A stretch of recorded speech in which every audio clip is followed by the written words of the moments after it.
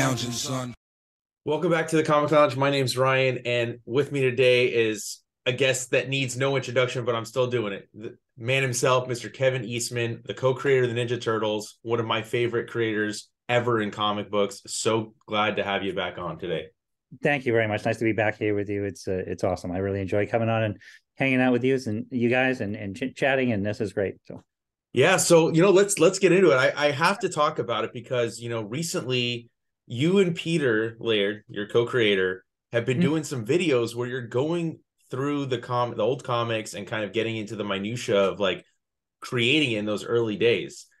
How has it been kind of like reminiscing and stuff with him going through those?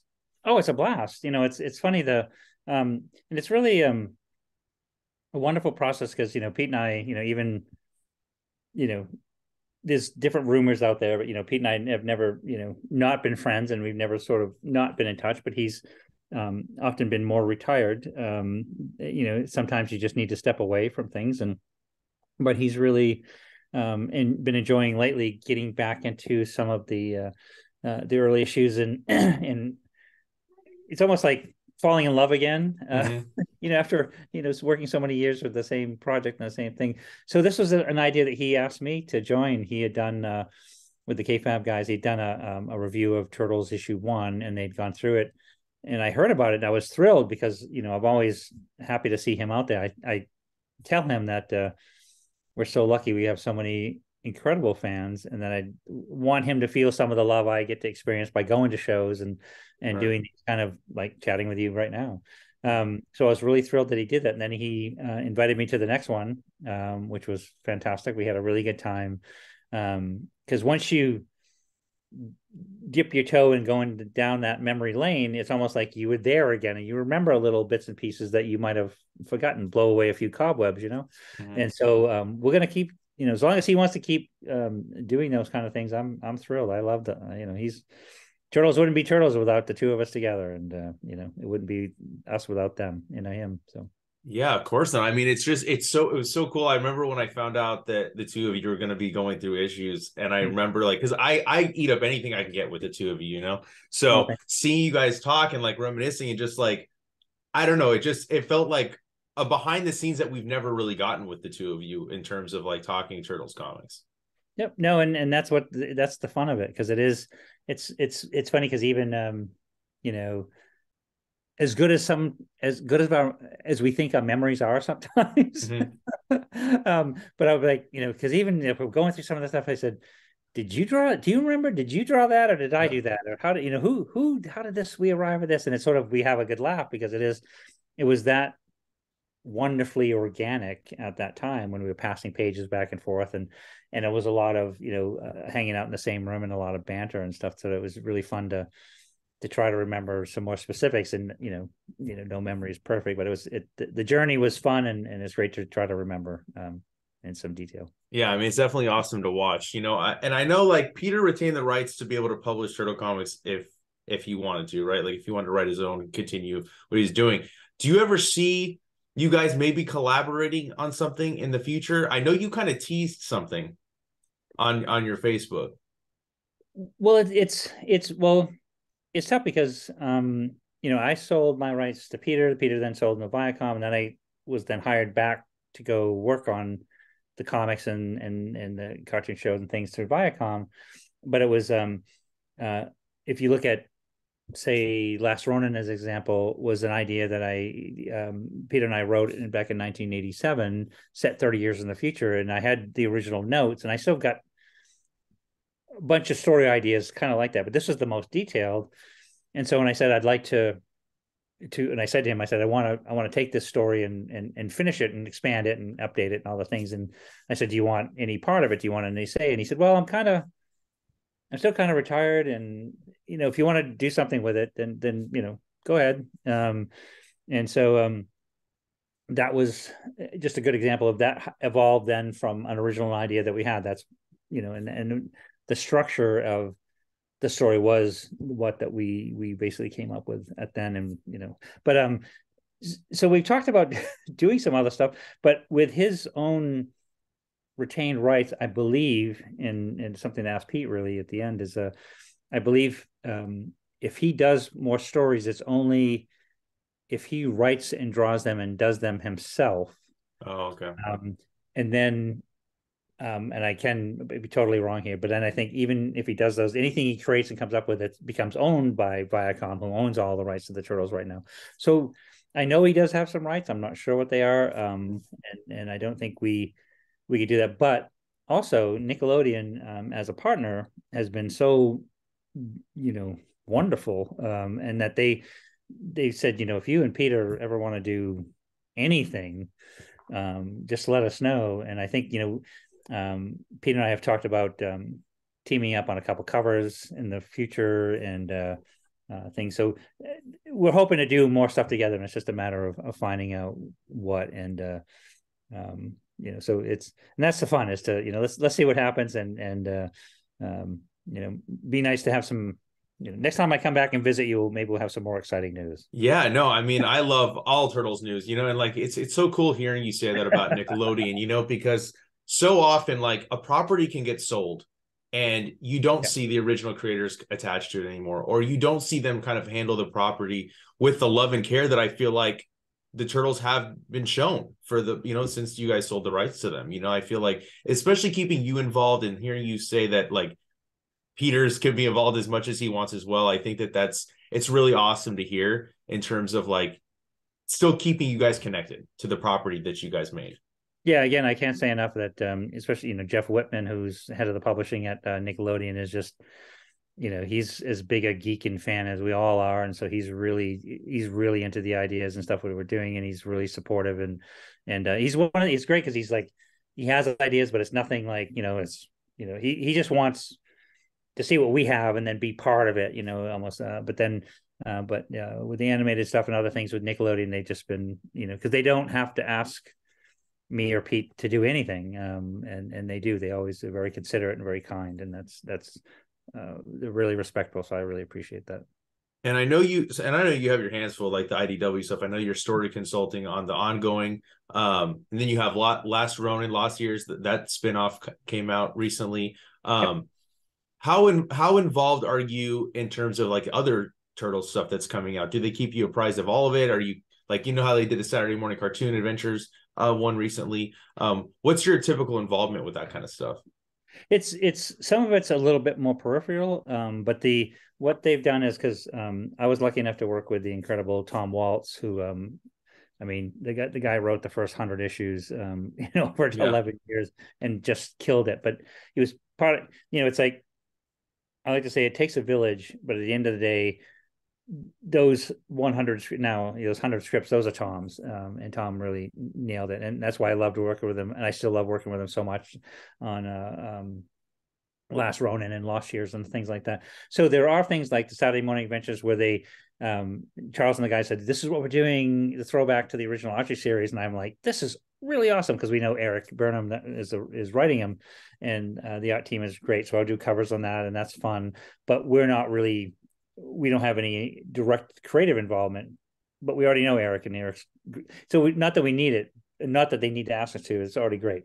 And so with other things that they're doing, like the Street Fighter thing that's coming out, we really don't do much of that, but we're adjacent to it. But right now, Tom and I are focused on Last Ronin Lost Years. That'll lead into Last Ronin Part 2. Nice. And Tom's had this really brilliant idea before issue 100 about the Armageddon game. And so he's specifically writing Armageddon game, which is weaved into the ongoing series, which Sophie's writing. And we kind of oversee that, but it's really Tom's running his ship and Sophie's running theirs, and they intersect, and then everything's part of it. So it's quite a lot to manage, and a lot of fun, and there's a lot of moving parts. But what's great about they try to editorially say, they want us focused on Last Ronin Lost Years and the next Last Ronin series, and that's good. That's where our focus should be. Yeah, Last Ronin was amazing. I absolutely loved it. I mean, I have the hardcover sitting right there on the shelf behind me, so can you kind of, I mean, I know you can't divulge too much information. I mean, Lost Years is still going, but Last Ronin 2, how much of that is brand new stuff, or is that kind of also pulled from some of the old notes that you had for the original series? No, good question. It's a really good question, because no, that's all new. It'll be all new, and what it is it's grounded in the Turtle universe slash the Roninverse, as we call it. And with Lost Years, for example, it's kind of like a prequel slash sequel, in that we picked this moment as Tom and I were going through the creation and the execution of Last Ronin. We found so many story pockets that we wanted to go back and visit. For example, the foundation of Lost Years is Michelangelo's journey from basically around issue 4 of Last Ronin, the 16 years he trained before he ends up on page 1 of Last Ronin, the first Last Ronin. At the same time, so that's makes up about 80%, 85% of the issue. But then the prequel part of that is the introduction of the new turtles that we showed at the end of Last Ronin. You'll see them develop through the 5 issues, 6 counting Lost Day. And each issue of Lost Years takes place 3 years apart. Oh, So okay. issue 1, you see the new turtles, as example, the new turtles at age 3. Issue 2, they're at age 6. Issue 3, they're at age 9. So by the time you get to issue 5, they're at age 15, which leads us right into Last Ronin 2, which is focused on 15 years after the end of Last Ronin, what's happened in New York. Casey Marie has now trained up the new turtles based on Splinter's teachings, and April's still part of that, and they're facing a whole new specific adventure in the Turtles universe. So it's like they are the next new Teenage Mutant Ninja Turtles. So it's but yeah, so it's Lost Years is a prequel sequel. Yeah, Yeah. yeah, that like scene with Michelangelo where he's like getting beat up, he's allowing himself to get beat up, and then he just loses it, was one of the most powerful scenes I think I've ever seen in a Turtles comic. That was, thank you. And that was, the thing that when Tom and I discussed approaching the series, because it really is, that's where, when I first told Tom about the Last Ronin, the concept of the Last Ronin, I said, they're going to be 40-page issues, they're going to be oversized, and the Last Ronin is Michelangelo, and this is why. Besides him being the firstborn, the first turtle that was ever drawn, even before he was named Michelangelo, the first turtle I drew, but also what people know about Michelangelo as a character. He's kind of the more laid back, even in the later series was more comedic and the funny kind of guy. So the fact that as a character arc, he had to go the furthest from that kind of character to be the cold-blooded, vigilante, hell-bent on redemption and finally ending this, ages-long feud between the two families, is quite a journey. So that was important that we touch on that and say that, this journey, and that's just issue 1. Wait do you see what's going to happen. Why I love working with Tom Walt so much is we're of the same mind in that it's always story first. And if we love it as a story, we feel as part of you all, as our family, and the people we're writing for ourselves, which means we're writing for you. And so if we like it, we think you guys will dig it too. So, and man, wait do you see what we got in store. So Yeah, I can't wait. I know I gotta let you go. If I could just ask you one last question before you go, I just want to ask is there any other Turtles things that are in the works that you can talk about or tease to kind of send us off? Oh man, that's it's really not really, and I mean it only because it's when our Horizon line for certainly Tom and I and the team of the Escorza brothers and Ben, and the thing is, like, we've staged and set up Last Ronin Lost Years to lead us into another 200 page epic, which is Last Ronin 2.